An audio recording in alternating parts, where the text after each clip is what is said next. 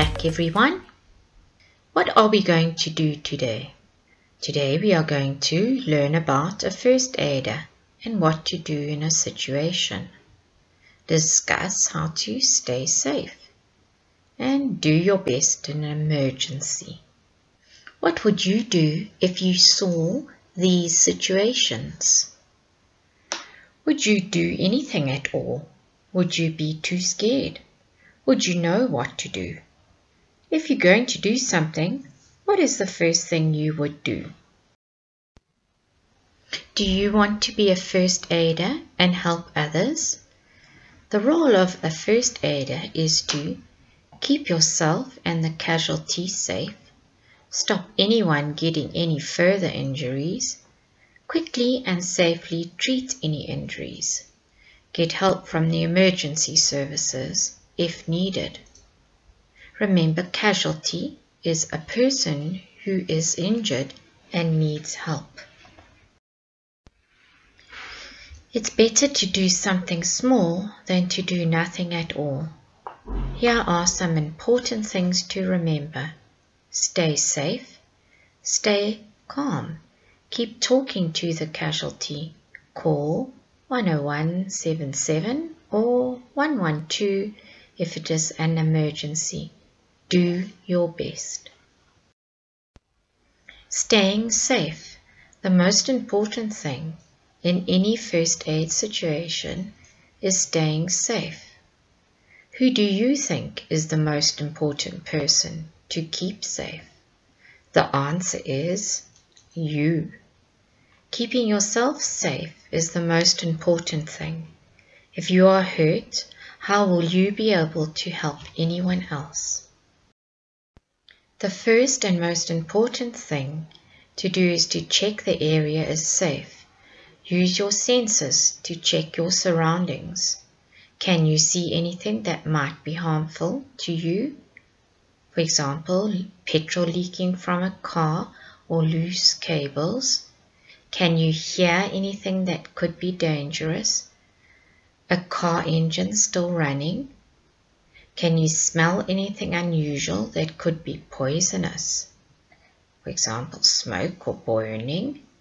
Does anything look like it may be hot or sharp if touched?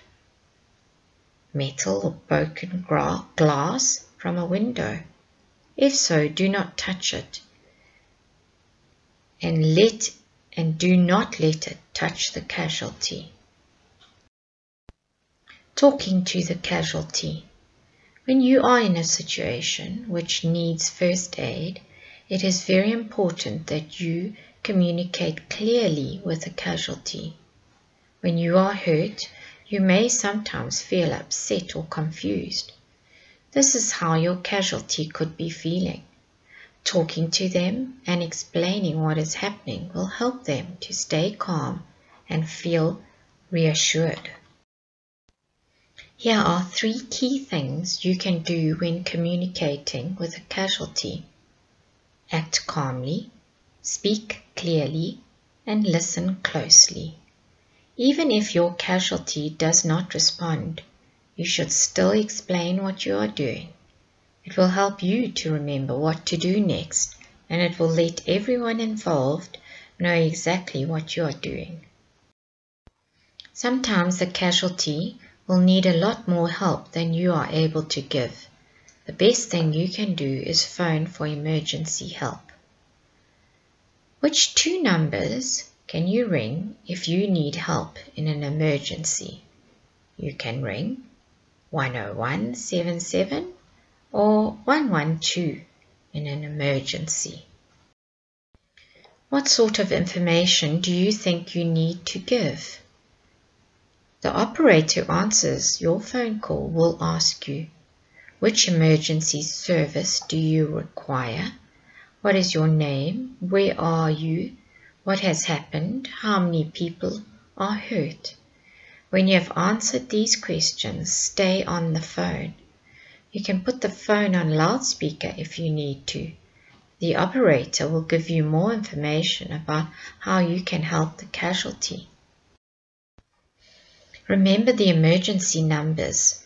If you think you might forget the numbers easily, then make a poster of it and stick it up for all to see. You might need to help your family members at some stage. If the injuries are serious, phone the emergency numbers. The kindest thing you can do is reassure the casualty by calmly chatting to them. You are in grade 3 and you have lots of stories to tell them.